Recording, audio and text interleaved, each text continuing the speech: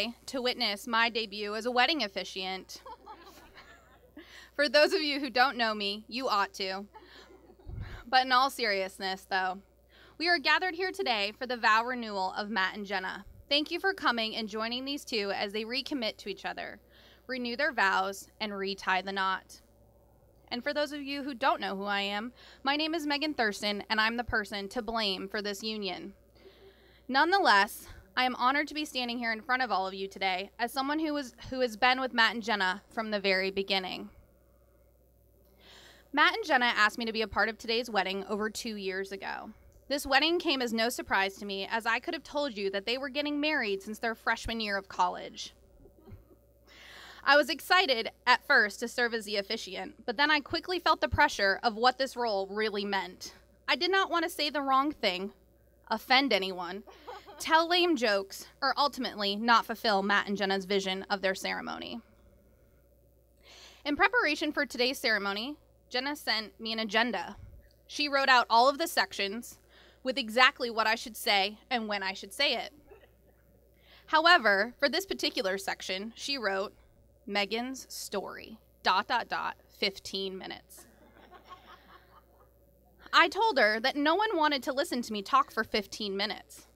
Jenna replied, Meg, you have as much time as you need to tell our love story. I chuckled at Jenna's response. How was I supposed to sum up the last 6 years of this love story into 15 minutes? I went back and forth for weeks about what my story should entail until the memories and words came to me within the last few days. I called Jenna yesterday morning with a ton of questions. I still did not want to mess anything up. Jenna patiently said, Meg, we completely trust you. It's going to be great. So I prefaced this story time with these words. It's going to be great. And I also promise that my story will not last 15 minutes. I thought it would be appropriate to begin when I first met these two. Matt and Jenna were starting their freshman year at Western Illinois University. They lived in Thompson Hall for their first year in college, and they were privileged to have me as their hall director and hall government advisor. I remember the day I first met Jenna Decker. I was advising a group of 150 freshmen for a 3-day leadership camp in the woods. She walked up to me confidently and with all of her bubbly energy said, I'm going to be the hall government president. I'm not exactly sure what my response back to her was, but I did walk away secretly hoping that she'd win the election. I needed someone that was excited and confident to serve in this role. I also remember the first interaction I had with Matt Jessless. Matt, Jenna, and a few other students were playing cards at camp. I had walked over to say hello to the group as I was familiar with Jenna from our previous interaction about her election campaign. I checked in with everyone, asked them what game they were playing, and tried to learn their names. Matt sat there very quietly, but with the goofiest smile, while Jenna eagerly answered almost all of my questions. The only question Matt answered was when I asked him what his name was. I watched these two for the 3 days while we were at camp. They were always together. We came back to campus and Jenna won the president election. And to my surprise, Matt ran for and won vice president election. I met with Jenna weekly as the hall government president to discuss program initiatives and to continue to develop her as a student leader. I got to know Jenna quickly through these weekly meetings. On the other hand, I was only able to observe Matt on a weekly basis in our hall government executive board meetings. After the first couple of meetings, I knew that Matt and Jenna were meant to be. Matt adored Jenna. He would intently listen to everything she said in meetings and support her every idea. And Jenna cared for Matt. She stuck up for him. I remember challenging Jenna in a one-on-one meeting in the fall semester about something she said concerning Matt. After much debate, per usual, I said to her, I'm confident that you will marry Matt Jessless. Jenna scoffed at the idea of marrying Matt Jessless in this particular moment. A lot more happened during their freshman year besides me predicting their fate as husband and wife. Matt and Jenna always trusted me. I said, go to an inter-hall council meeting. You'll like it. I said, sign up for a week-long spring break service trip. You'll like it. I said, join the National Residence Hall Honorary. You'll like it. While Jenna may not have enjoyed all of these suggestions, both Matt and Jenna made a huge splash on the WIU campus as strong student leaders. I also remember the time that Matt was caught with alcohol in his room. I'm pretty sure that one of these groomsmen over here was also present for this. If I didn't know better, I would have thought Jenna would have been there too, since Matt and Jenna were always together freshman year. Oh wait, she was. She may not have been there when the police busted the room, but her bag was sitting on the floor in the middle of the room when I arrived to assist the police. Jenna will forever question whether or not she's in trouble when I invite her to go get coffee. I asked Jenna to get coffee a few days after the alcohol busted Matt's room. She was so excited to be able to go off campus with me to get coffee for our one-on-one meeting that week. We had never gone off campus before. She was so excited. During our conversation at the coffee shop, though, I brought up the fact that I knew she was with Matt when he got caught that night. I talked to her about the responsibility of being a student leader and making better choices. This learning moment was extremely frustrating for Jenna, as she just wanted to enjoy her freshman year of college. Matt and Jenna were not always getting in trouble. However, they were not always receiving the same accolades either. Throughout freshman year, Matt and Jenna did everything together. Towards the middle of the second semester, Jenna's interest in Matt was piqued. She was willing to give him a chance at love. However, Matt and Jenna's relationship was rocked at the very end of freshman year when Matt was hired as an orientation leader and Jenna was not. This learning moment was also tough. No one likes rejection. Matt and Jenna ended freshman year as friends.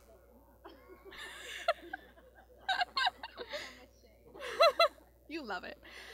Sophomore year brought some happy moments. I hired Jenna to serve as my student secretary that year.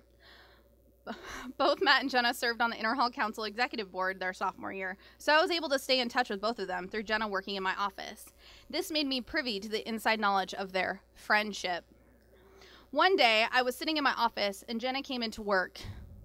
She said, "I think I like Matt." I tilted my head and said, "Are you sure? Are you ready this time?" I did not want her to break his heart again. A couple days later, Jenna came into my office and told me all about their first kiss. I was intrigued. I was expecting a very romantic and suave move on Matt's part. Instead, Jenna proceeds to tell me that Matt kissed her goodnight in the hallway in front of the trash chute in a residence hall. How romantic. Unfortunately, this love fizzled fast at the beginning of sophomore year. Jenna was very nervous to tell me that once again, they were no longer together. Even though they were not officially dating, Matt and Jenna were still close through their connection of working together in Interhall Council.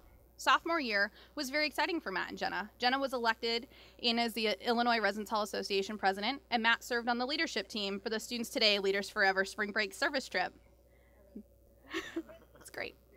Matt and Jenna ended sophomore year as friends. That summer, Matt and Jenna stayed on campus to serve as summer assistants.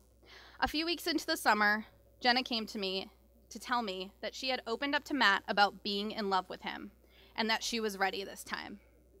However, Matt was not.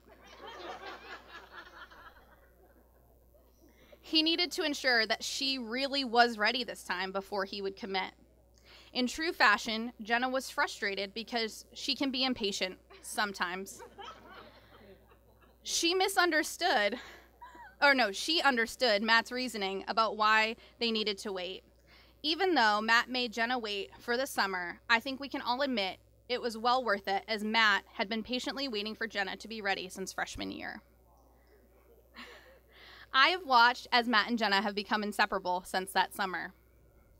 Junior year began with love. With love came a lot of emotions. There were disagreements, frustrations, and lots of celebrations that year, but they stuck with it. At this time in my life, I had no real personal relationship advice I could give Matt and Jenna as they faced difficulties in their relationship, but I tried my best. Matt and Jenna ended junior year as boyfriend-girlfriend. Senior year was tough for Matt and Jenna. I was no longer at WIU. They were no longer involved at Interhall Council. A lot of things had changed, but most importantly, their love and commitment for one another had not, which prompted the next step in their journey. I was fortunate to be able to witness their engagement that year. All of these changes matured our relationship into a wonderful friendship. Matt and Jenna graduated from college with the title fiancé. A month later, Matt and Jenna exchanged vows and took the titles husband and wife. I've enjoyed being a part of this journey with them. Over the past 6 years, I've seen Matt and Jenna grow as individuals and as a couple. They have become some of my dearest friends and no longer just my former students. We have shared plenty of ups and downs, laughs, and tears since we met, but I would not trade it for anything. All right, now on to what we're really here for today. The renewal of Matt and Jenna's vows. When Matt and Jenna were married 2 years ago, they exchanged traditional vows. Today, in front of all the ones they love, they'd like to exchange their own vows to each other. Both Matt and Jenna shared their vows with me before today. These vows are reflective and speak to the true essence of both of them. Matt, a man of few words, and Jenna, a more vibrant and verbose writer. I have asked Jenna to share her vows first, as we all know that Jenna's ugly cry in response to Matt's vows will inhibit her from actually sharing her own vows after him. Jenna will now share her vows with Matt.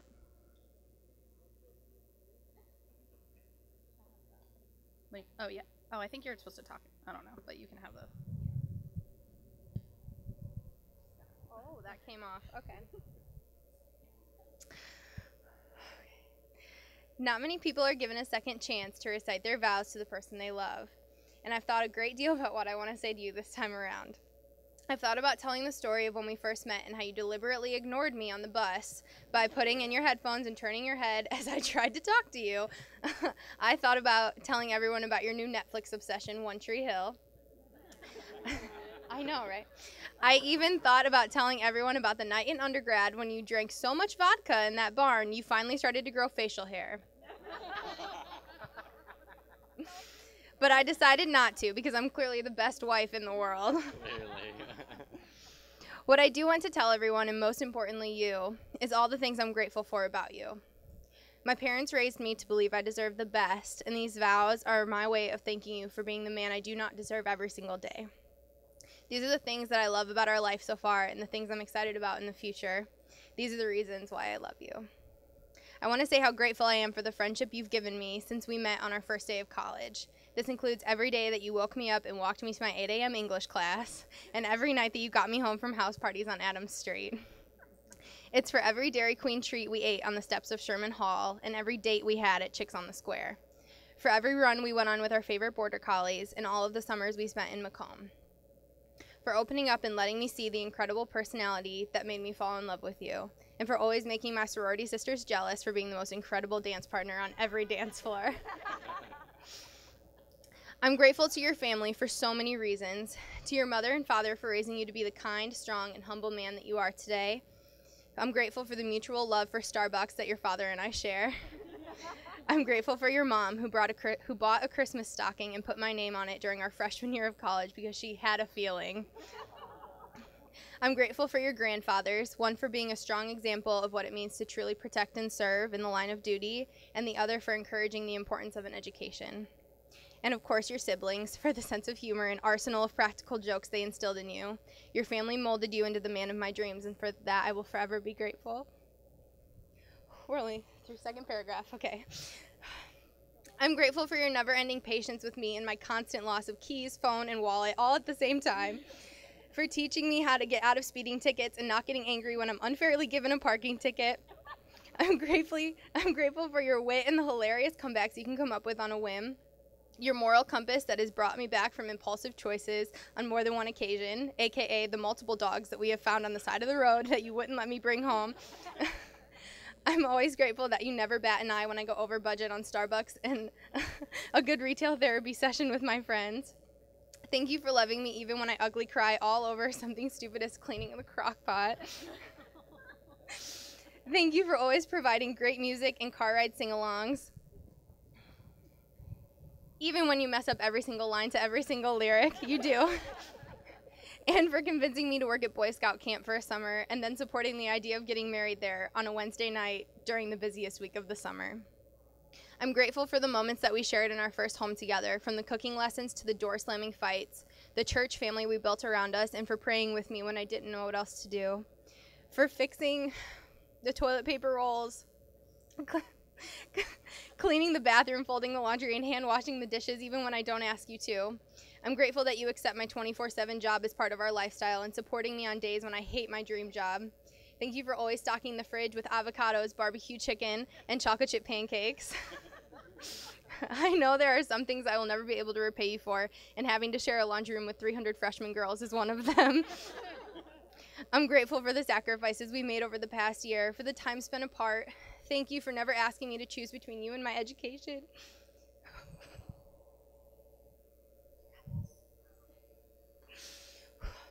And always, I lost my place.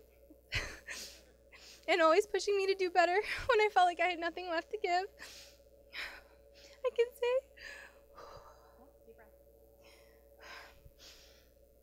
I can say that I'm grateful for Saturday morning budget meetings over FaceTime, but even more grateful that we don't have to do them anymore.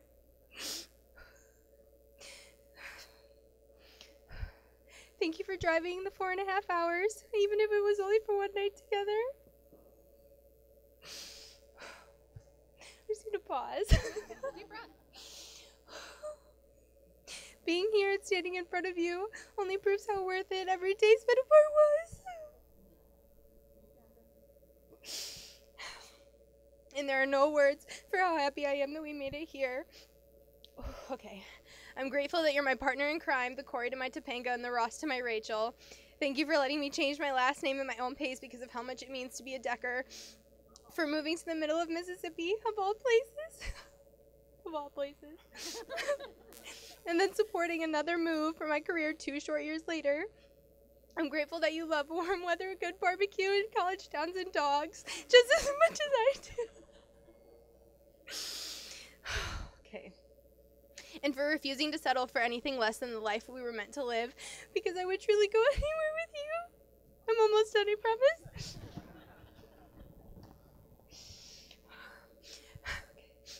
Finally, I want to end by saying how much I appreciate you loving me for who I am and not who you want me to be. Be quiet.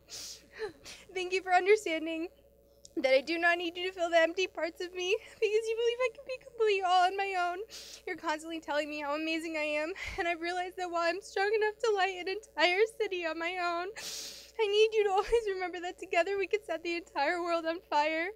And that is why I love you. Almost. Okay. There's a quote that asks, what if you woke up with only the things you thanked God for yesterday? And I know I can rest assured I would wake up each day with everything that ever mattered to me because I would wake up next to you. I love you, and you are truly the greatest thing that has ever happened to me. I'm done. I don't want that. Thanks. I'm sorry. That took a really long time.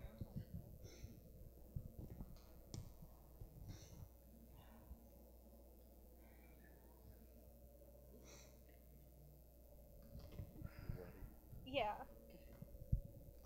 Jenna.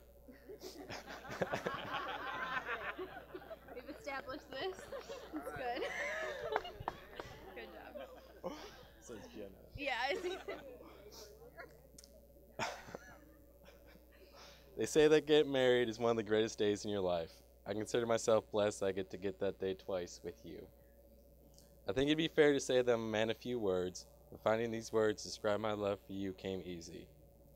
Love is a beautiful thing. It makes people do crazy things, like get married at a Boy Scout camp or move across the country twice. But that's how you know it's real. The days seem better and the sun shines brighter when I wake up next to you. You're the person I love waking up early with and hitting the road with sitting next to me. You're the person I love staying in with cuddled up and watching TV. You're the first person I want to talk to after work and the person I want to share every funny joke with. You are the person I love. I'm supposed to cry. Sorry. You know? I can't help but think it's fate that brought us together at college. From meeting you on our first night to sit next to each other on the Camp Leatherneck bus, You were always the one, even if I didn't realize it at first. And I remember the first joke I told you laughed at. I remember when I visited you at your house the first time, sitting at the table with your family, eating chicken pot pie as a nervous, quiet boy. I remember the first time I told you I love you and when you said it back. I stand here before you today to say those words still hold true. You have and always will be my person. I love you.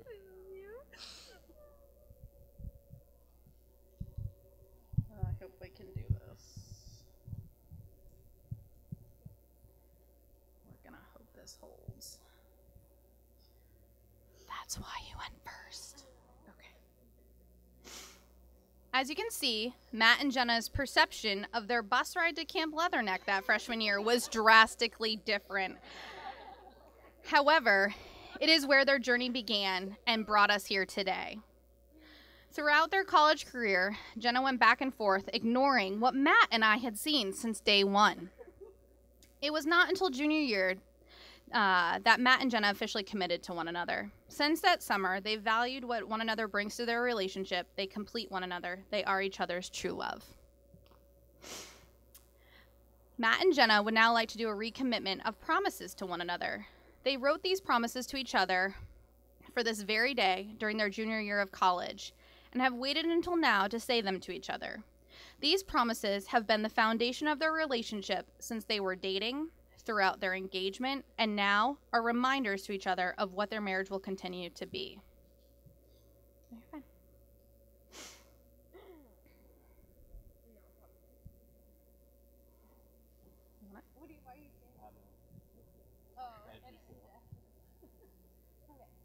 I promise to be your best friend.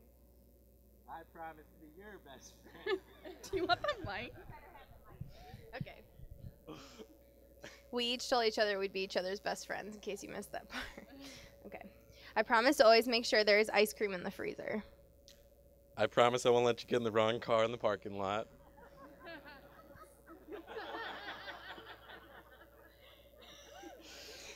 So much. I know. I promise to sing along with you in the car. I promise to double check that I lock the door at night, even though when I know it's locked. I promise to kiss you every single morning and every single night. I promise to let you drive every now and then. I promise to hear your side of the story, even when I know I'm right. I promise to always listen to you and hold you when you ugly cry. I promise to smile because I know it makes you smile. I promise to make you laugh every single day. I promise to challenge and motivate you every single day. I promise to challenge you to see things differently, even when you think you're right. I promise to keep the kid in you alive and never let you become boring. I promise to support you, encourage you, and give you a hard time, all at the same time. I promise to remind you every single day why you fell in love with me in the first place. I promise to always remember that this is a once-in-a-lifetime love. And finally, I promise to always remember that this is a once-in-a-lifetime love.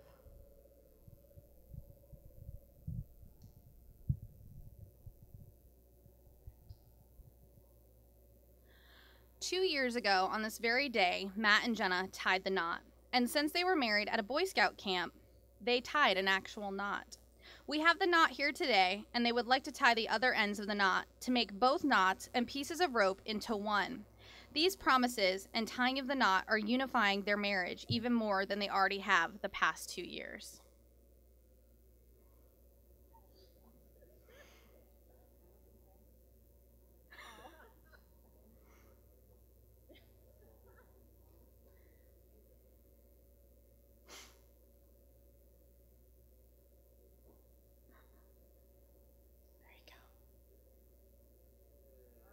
There you go. Good job.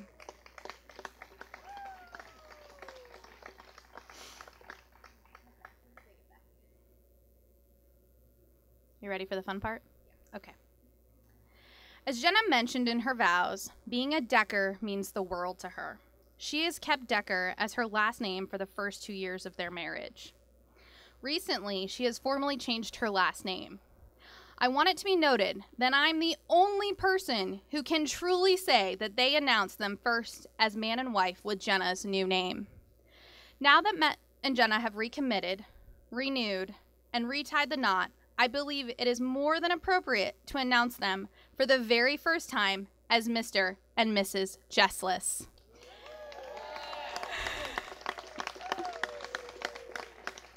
Matt, you may now kiss your bride again.